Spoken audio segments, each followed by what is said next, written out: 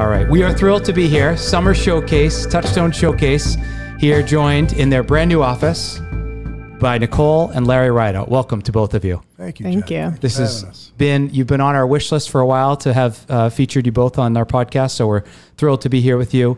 Who should we go to talk about this? Smart one first. We'll go to Nicole first. Tell us about this beautiful new space and the process to end up here. Yeah, the space is really incredible. We're excited to be here. Obviously, you're in the space. It's very well lit, very quintessential Boston.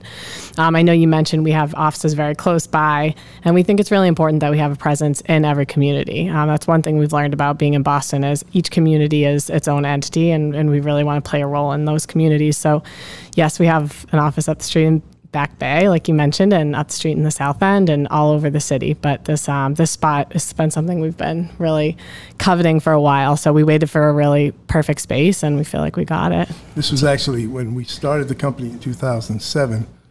We opened in the South End, and this would have been the first location if we could do it. We made several attempts, and we couldn't make it happen, and then we moved on to other places. So it took us 15 years to get here, but we're here. That's relentless and persistent, right?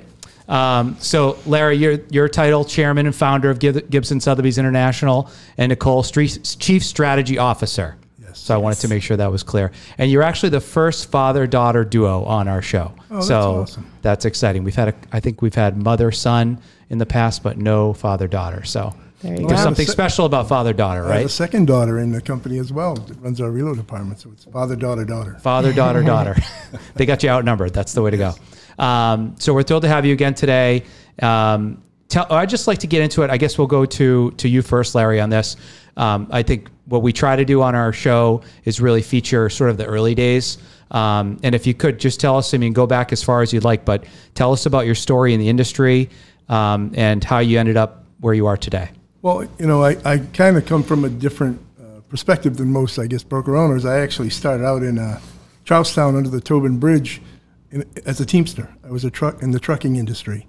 And my wife grew tired of that after 11 years and decided that I should do something else. So I went into the real estate industry. I joined a company, Century 21 in Woburn. And then I'm not going to bore you with all the details, but I ended up in Realty Corporation, which is the franchisor of all the brands, Coldwell Banker, Century 21, ERA. I ended up in that particular group in New Jersey, and I was promoted a few times to the point where I was running all the franchise sales opportunities, merger acquisition opportunities. So doing that seemed like a natural fit for myself and my partner, Paul McGann, to maybe take a shot ourselves. It's like I'm the president of the hair club for men. I liked it so much I went and did it myself. But so we went in here, we bought the South End, 50 agents. It was about a $250 million company. They had an office in Dorchester, and that was in 2007. And put all our money into that, and then 2008 the world crashed. Yeah. And everybody was either going out of business or growing, and that's the way I thought. So Paul and I talked, and we said, look, we can roll up in a ball, or we can continue to grow. And that's when we had one of our major growth opportunities. We went from 3 offices, to 7 offices during that, from 2008 to 2011.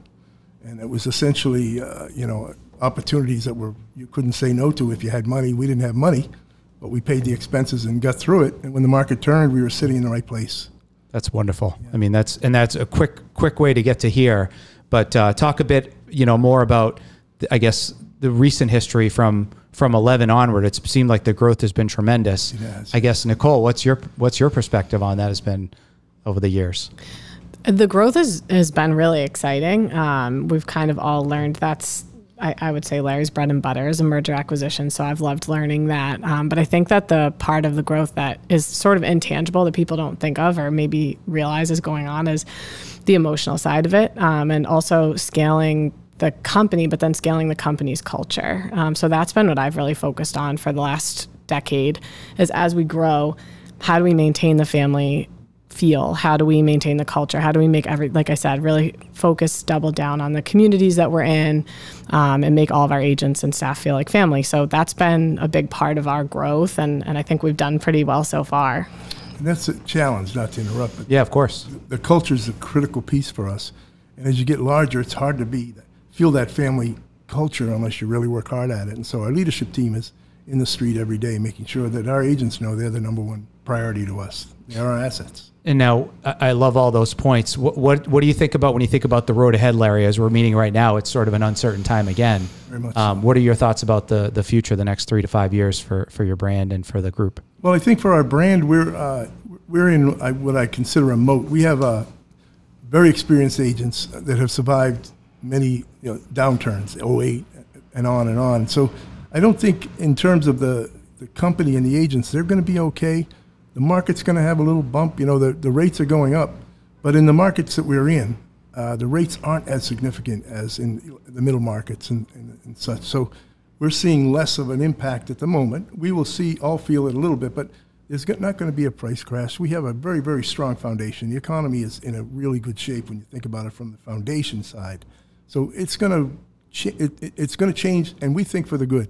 The acceleration of the prices have been much, much too much. No one can keep up that acceleration and continue to thrive. So the fact that it may go down a little bit will be a good thing for us, I think, for the real estate industry. Yep, for a little bit of consolidation, yes, potentially. And we have many more opportunities to look at, and that's another thing that's kind of interesting.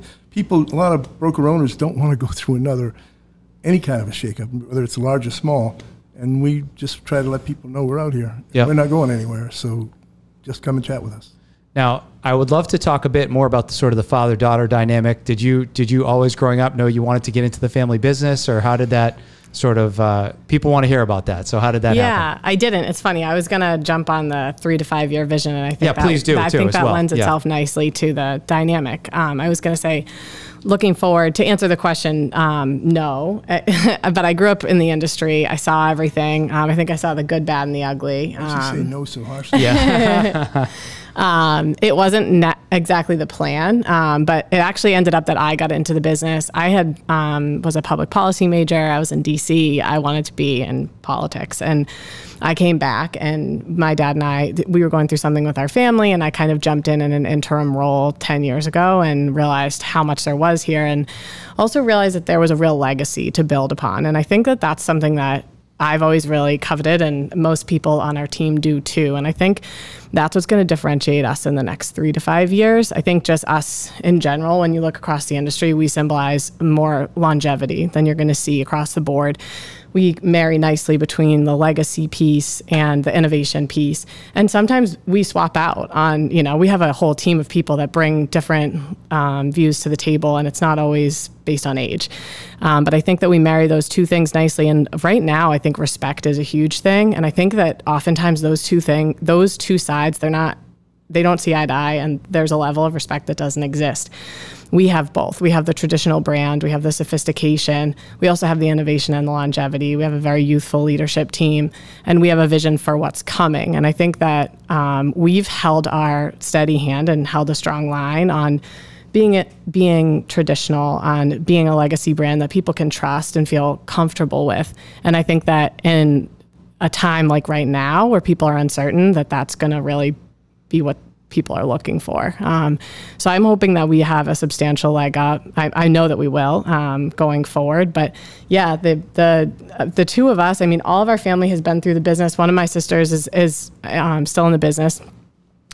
She's with us, and she's a big part of our leadership team. But I think that the two of us, we just got along. And that's the last thing I was going to say was family keeps you honest. Yeah. So it keeps the whole organization honest, because you can't hide from family. They know you. They can see right through it. And so it's a very candid leadership team. It's a very candid organization, because there's no facade, because I know who he is and he knows who I am, and we know who each other are. So I think that's been a real benefit. It's also really challenging, but challenging in the best way, I would say. Wonderful answer across the board there. How would you add to that comment, Larry? It must be your pride and joy to have both of your daughters. I couldn't say it any better. No, that's what Nicole's all about, and she's a good sounding board for me.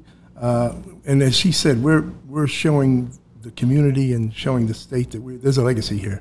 We're not going anywhere. I've got an entire group behind me that has another 10, 15 years in them, and so we feel like that's the piece that's going to be the strongest piece when you're out there in the real estate world. Is the fact that, first off, there's not a board of directors or investors asking me how much money we're going to make for them today. It's Paul McGann and myself. Yep. And we make sure we take care of our agents, and that's probably the most important thing to all of us.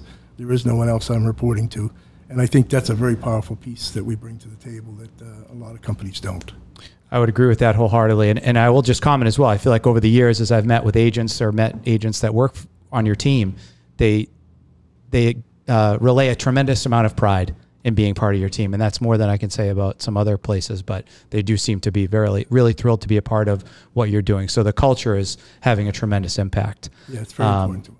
I'm curious, what do you look for? Because I'm thinking of people in particular without naming names, but what do you look for in somebody when you meet them and think like maybe this is the right career for them, or how do you sort of guide them in that direction? Like just in your daily life, what do you look for in an agent? When we started, we put in a place kind of an invitation only, and we've kind of stayed with that. I mean, obviously we've gotten bigger, so we talk and we do meet people and talk to them and see if they fit our culture. But the reality was, the most important piece for us was that we asked our agents, we said, look, you're in control of who's going to sit next to you and work with you. If you run into a co-broker, someone that you think is absolutely phenomenal, I want you to introduce them to us. So when we started the company at the South End, we grew from 50 to 100 agents almost overnight, and it was all referrals from our agent base. So we've tried to stay with that, but obviously when you get bigger, now it becomes the interview process, and the most important thing to us is culture. It isn't the production. We've turned away some major people that you would know because they couldn't fit into our company. So I'm not looking for the fast dollar. I'm looking for the long-term person that's going to grow with us. And that's kind of always the mantle that we've put out there. This is how we do it. And we've turned down a lot of people. We've brought on some new people and made them very productive. I love how it's all organic, it sounds like, from just from the referral base internally. Yeah. That's the best way to grow, in my opinion. Nicole, I'll go to you with this question here. What excites you about the real estate industry right now as you look at the market overall, the second half of the year? You know, what are you anticipating? What do you think is going to happen right now? I'm not an overly dramatic person, so you'll never hear that out of me. And I think that we're going to see a shift, but I don't think it's going to be anything that turns us all upside down, I guess. So what I'm most excited about is when I was just going to say, when we're looking for someone that we think will succeed with the company and obviously then therefore with the industry, like across the board, it's just real for us. Like I mentioned, like we're just we don't waste a lot of energy on not being authentic. And I think what's interesting about the real estate industry is how many people, different facets of life, demographics, need homes and different kinds of homes, whether it's investors, second homes. And there's something to be said for, there's an agent for every client. And if you do your job right and you're true to yourself and you're real, I think that that's basically the secret sauce. And that's what I'm excited about going forward, because I think it's almost like when they say, when the tide goes out, you find out who's swimming naked, be it from the company standpoint to the agent standpoint. Thanks to HGTV, I think we have a very bloated industry at the moment. And it's not a problem to have more people, but I think good people are going to rise, good people that are good at their job in the next, what you said, 3 to 5 years, but honestly, the next 12 to 24 months, I think people are going to have an opportunity to shine. And we were saying, I mean, I think there's been such a big shift. We went from the pandemic hitting so hard and fast on every level that there was this kind of panic, and everybody was kind of in this adrenaline, and then all of a sudden, things really picked up. And so everybody just felt like it was almost like a scarcity mindset. We got to keep moving. We got to keep moving. And I think people are a little burnt out and they almost feel bad saying that because the market's been pretty good. But I actually think that now people are going to get to do what they do best. And I actually am excited that people could take a breath and do that. And when there's a challenge is when you step up to the challenge. And to give you a point of reference, when COVID was going on, we acquired 2 companies. We acquired Arlington, and we acquired the Metro West company in the middle of COVID, and they've been phenomenal ever since, but no one was moving. Everybody was frozen in place, and we didn't freeze in place. We continued to keep our eye on the prize and keep focused on what we were supposed to be doing. Keep growing through COVID, and nice to meet you on Zoom, and we're the new bosses. No, that's wonderful. What would you say, Larry, to that question? Because obviously a different question for you, but what excites you the most right now about being in the industry, having your family involved, having such a machine here running behind you? What excites me is the effort we put forth for the last 15 years. It's almost like reaping the benefits now. The leadership team I have is, as Nicole mentioned, very young, but so experienced and so strong. And we kind of all grew together. And, they move more quickly than I do. They're smarter than I am. I always joke, but they really are. They come at it from a different perspective. But at the same time, I think we complement one another because I can pull the reins back and say, whoa, we might want to go that direction. They may ignore me, but the thing is, it's such a strong leadership team, and it's such a strong associates that it's just, for me, it's heartening. I'm so excited about what we have here, and now the challenges come, the economy and such, and that will provide more opportunities for us if we want them. And so the challenges present opportunities, and we have a foundation of agents and leadership team that I think I can take anywhere and do whatever we need to do. So for me, it's almost a culmination of all the effort and time and that we put in for the last 15 years, and you feel like you might be there. You're never there, but you feel like you might be there. Nicole or Larry, would you talk a little bit about your geographic footprint? Because it seems to be really large. So how would you explain that? How has it grown? You know, what's been... I can do that if you don't. Yeah. As I mentioned earlier, we started out at 3 offices. We were 40 agents, I think 50 agents, maybe 50 agents, $240 million company. We expanded, and I'm not going to give too much away. Yeah, of course, yeah. We follow the lead. We follow where we're going, where we need to be. We're not trying to be 1,000 offices. Yeah. We want to be effective. Wherever we go, if we make an acquisition, it has to feed my company. Yep. Or it doesn't pass muster and we don't do it. So there's that feeding the company that caused us to grow. And so we're from Manchester by the Sea down to P-Town. So essentially all of Eastern Mass, 25 offices. We're now at 450 agents, and we closed last year $4.5 billion. Wow. So the Congratulations. The growth has been phenomenal, but it's been measured and with strategy, not just haphazard, go open a company, go open an office. Has to be a feeder for our existing company, or we don't go there. So now do you look to expand just a little bit further out from the existing offices that are in place? I think it's going to happen. Yeah. Yeah, I do. How much of it, I'll go to Nicole for this question, but you mentioned, listen, we're in an office right here. I can walk in 5 minutes and be in probably 2 of your other offices. So, how long do you envision that that's going to be important for people, for communities to actually have retail space? Because I personally think it's going to be incredibly important for quite a while. Yeah, I agree with you. That's something that I've really been honing in on the last couple months is just what's our vision for that. It's going to look different. With people working from home and different markets that we have, I think we have unique opportunity. But I think that a lot of big real estate companies, they're consolidating. They're saying they don't need it. And yes, people are doing a lot virtually, right? They're signing contracts. I mean, everything that you do. Yeah. But the community real estate is the community. And I don't think that you could be effective in a community without having a presence. I don't think it needs to be 3 stories and everyone works there all day, every day. People are going to work from their home. They're going to do what they want to do. But I think you have to have a place where people can walk in and feel like they belong from an agent standpoint, right? So we obviously our culture, our community, and our company is important. So I think it's going to be more important than ever, to be honest. But I think that it's going to be really exciting to see what people that value community come up with for office space. And it's something I'm excited to kind of reconfigure in the next couple of years. Yeah. I mean, there's only so many Starbucks you can meet at. Right. We kind of are looking to do that little bit more of a shared workspace. Yep. Come in, collaborate. We did that in our Cambridge office, and it was really nice. There's some private spaces, of course, but what you found was actually like tables like we're sitting at right now. Yeah. People would bring their client in and they would walk them through a listing presentation. They were doing it intentionally right out in the open to help other agents hear what they're doing. It's like we have a very collaborative culture. And so I think that's what we're going to lean into is just more collaboration in the offices and get that feel.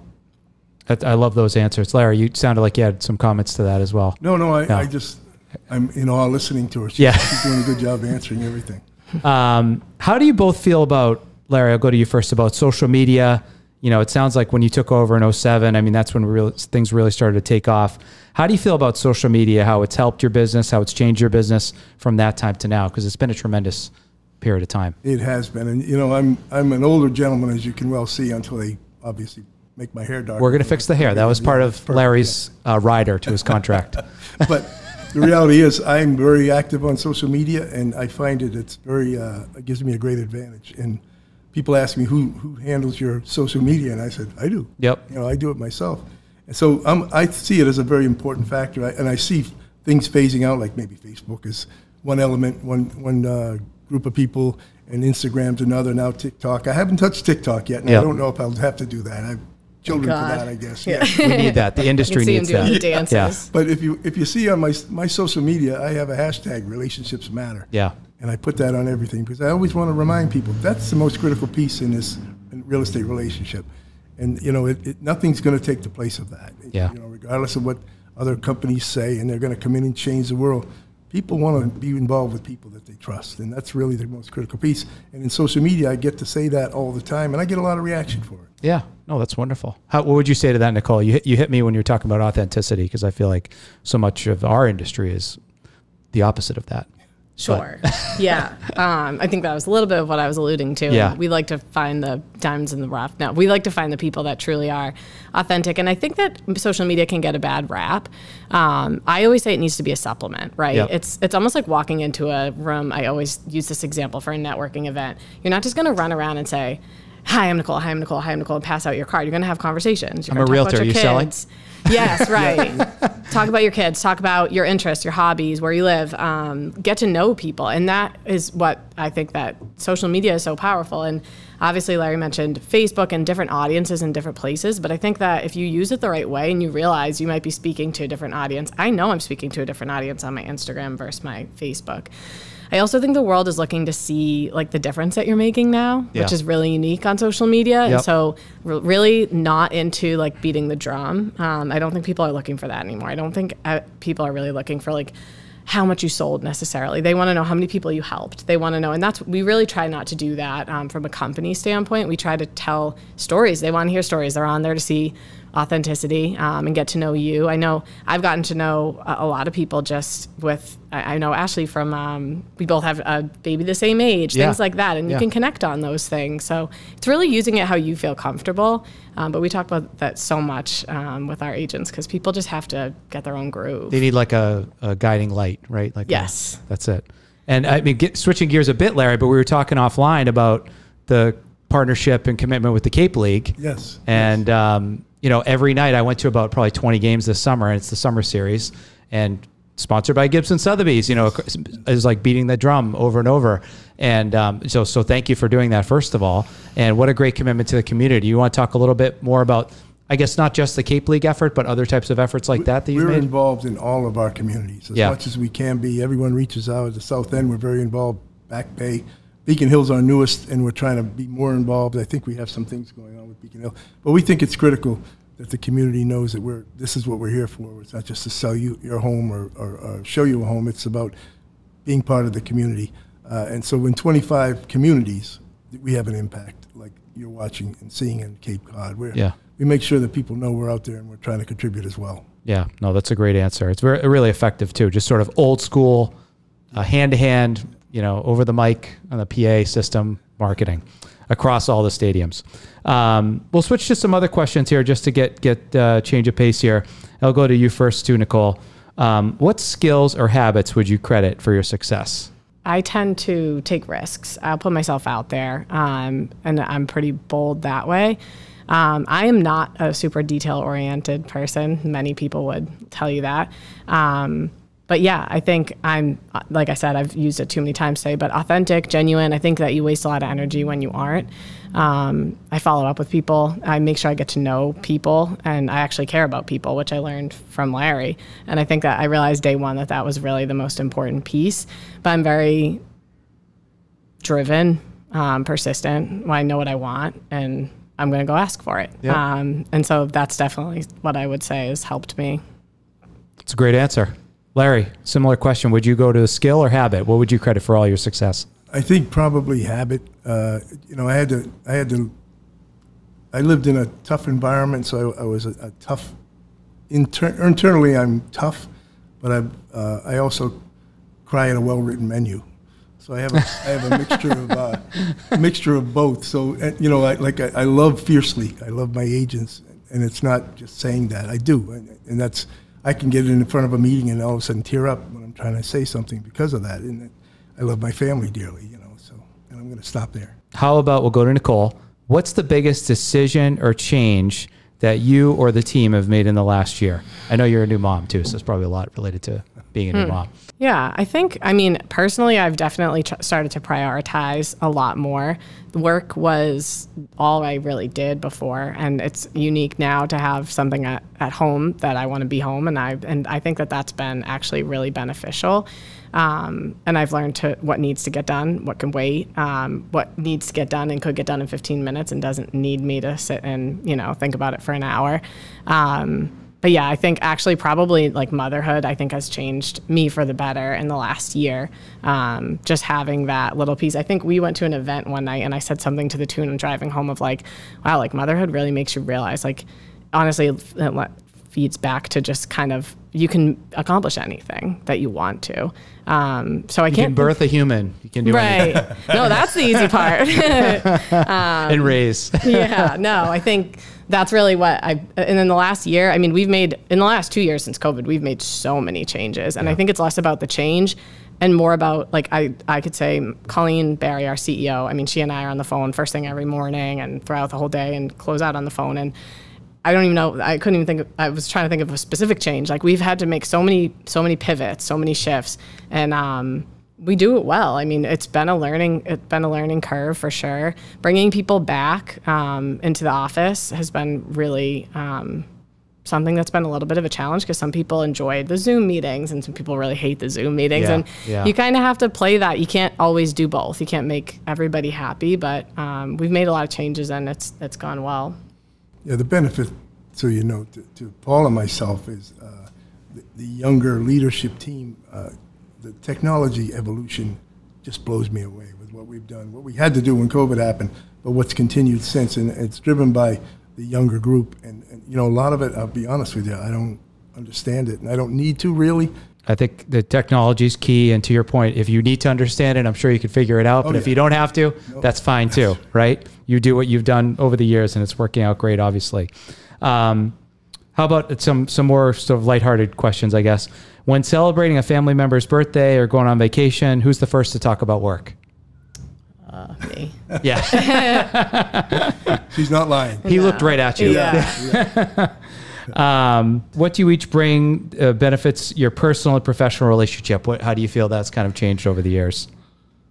It's funny, when I first started working with you, they used to call us chip and block. Like, we were like, I was chip off the old block. Yep.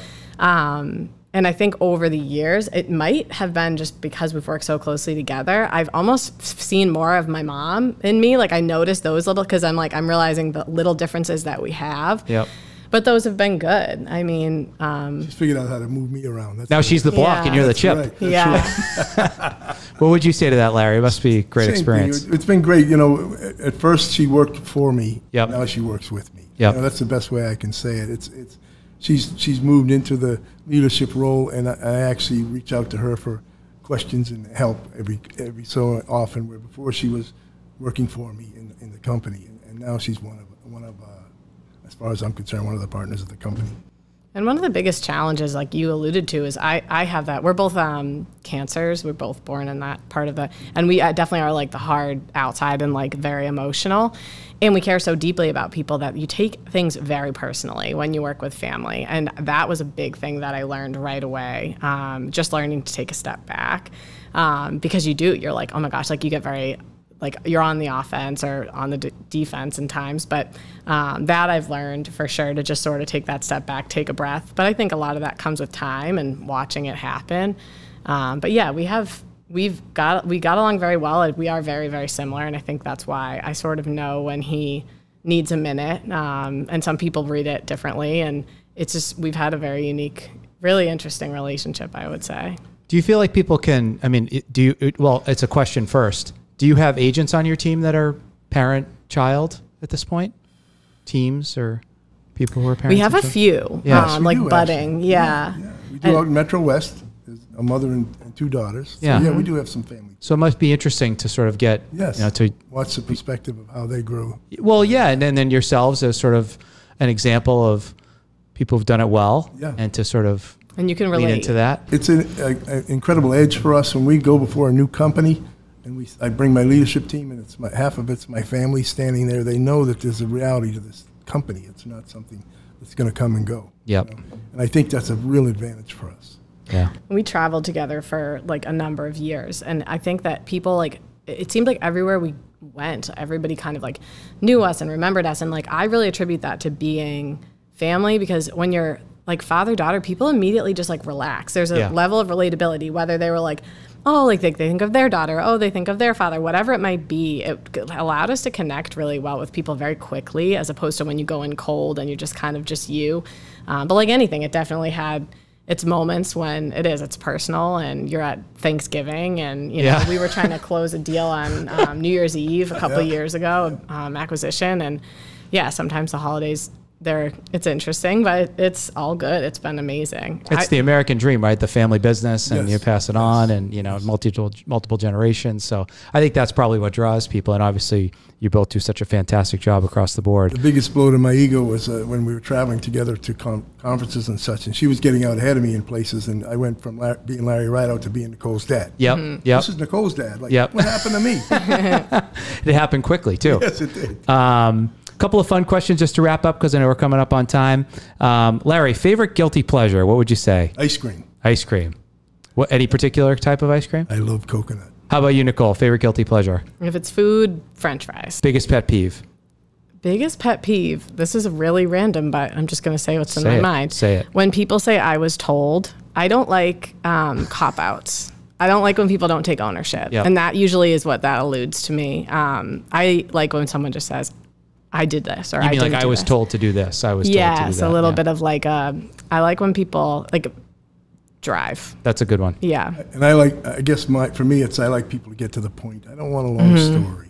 You know, tell me what you want me to answer, and I will answer. The solution thing, we always say, come to us with a solution. It's okay if you have a problem, but what's the solution? Yep. And make it quick. My other thing that I'll say to people is, don't ever ask me a question that you don't want the answer to. My leadership team knows that. So, you know, if you want to answer it, I'm going to give it to you. So don't ask me something and hope I'm going to sugarcoat what I'm going to do. So it's kind of the same vein, I guess. Just let's get to the point. Let's figure out what direct. to do and move on. Be direct.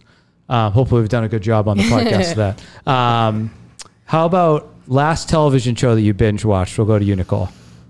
Oh, I'm not a big television person, but the Theranos. Oh, yes. Yeah. Yep. I watched that series. I loved that. Yep. Fascinating and somewhat timely relevant as well. How about you, Larry? Are you a TV watcher at all? What's your Yellowstone? Yellowstone, yep. Great show. That. Are you ready to move out there? I went out there for a Sotheby's conference, and it was amazing. Yeah. Amazing place. But no, I'm not going to move. You guys could bring the brand out there.